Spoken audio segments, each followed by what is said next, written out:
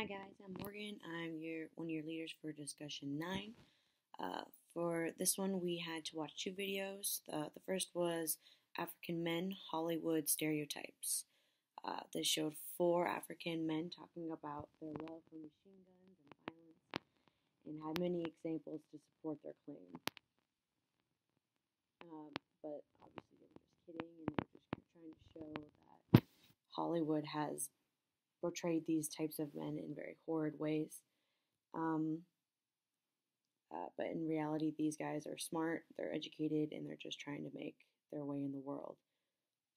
It really surprised me to see that how these films showed these guys. I'm not really a fan of these violent films, so it's kind of new knowledge to me that these African American men were showed in these horrid, violent ways.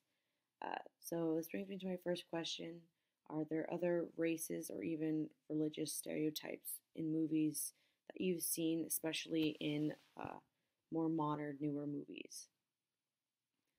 The second video we had to watch was Political Change with Pen and Paper. So it's about how we live in a digital world and how nowadays we get spam emails. We don't really check it as much as we used to. It's not very important to get an email. It's not very personal. Or how if we get a call on the phone and it's a recording, we usually hang up and it's nothing important gets talked about or recovered. He emphasizes the importance of a letter and how a letter, especially handwritten, can really influence, especially those in the political world, and how it makes it personal, especially when it's handwritten, and how especially politicians and other people have stated that when they receive handwritten letters, they really appreciate it, and how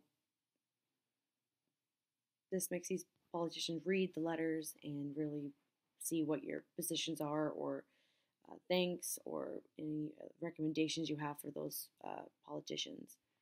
So my question to you, final question, is can you recall the last time you wrote a handwritten letter to someone, if it was to a politician or a relative or someone like that, or have you ever received a handwritten letter or a letter of any kind that you still hold on to this day, or you still remember, or if it was from someone special, do you still have it, and what did it entail?